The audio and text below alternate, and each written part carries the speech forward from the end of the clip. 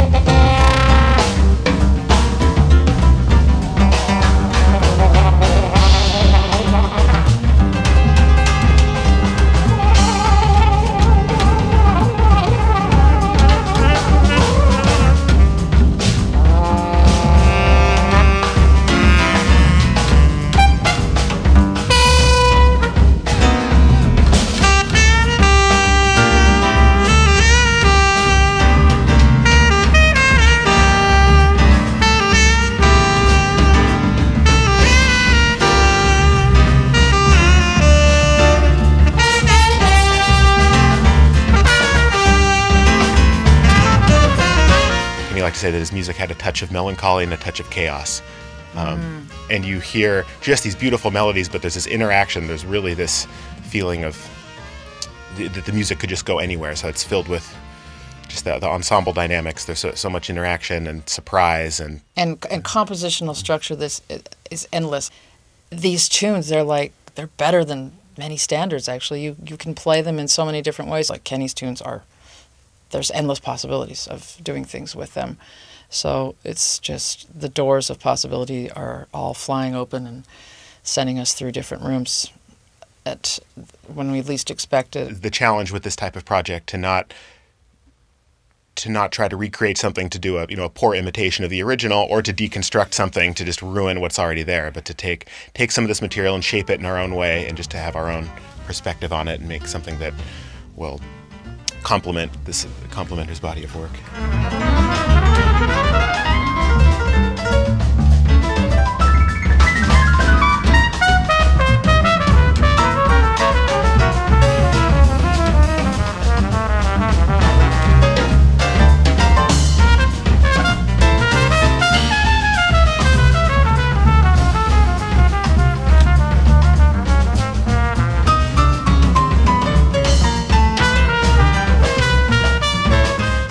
I heard Kenny was live. Actually, my family was camping in the Canadian Rockies, and we stopped by the Banff Jazz Festival.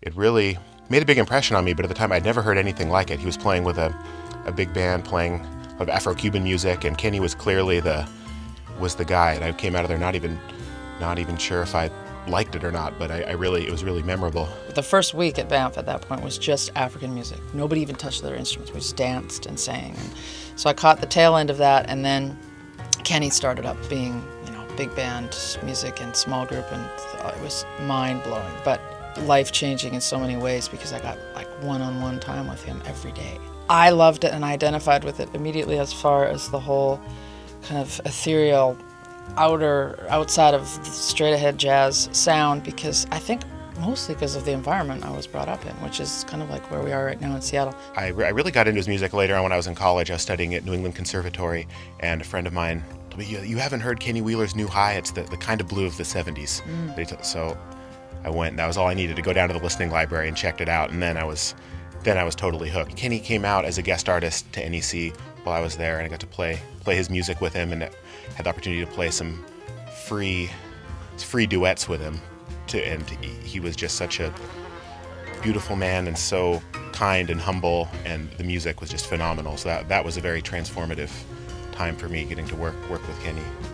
Steve is extremely well studied in the area of keeping his ideas clear. I am scattered, and so he will help focus me into going back to where we started and completing the idea, and then at the same time my stubborn Danish side comes in and says, but then we're going to change it up like this, and then we both come up with something in the middle that is ours, and it seems to be working kind of from tune to tune that way, and from gig to gig, where we're brainstorming over something, and each of us takes our role, and then we come together, and then we just kind of fuse it into a band sound.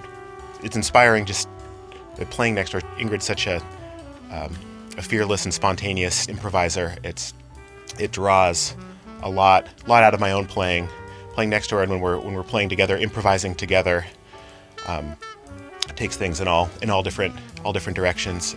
Hopefully we don't break up after this. Yeah. I think we'll be okay. We're good.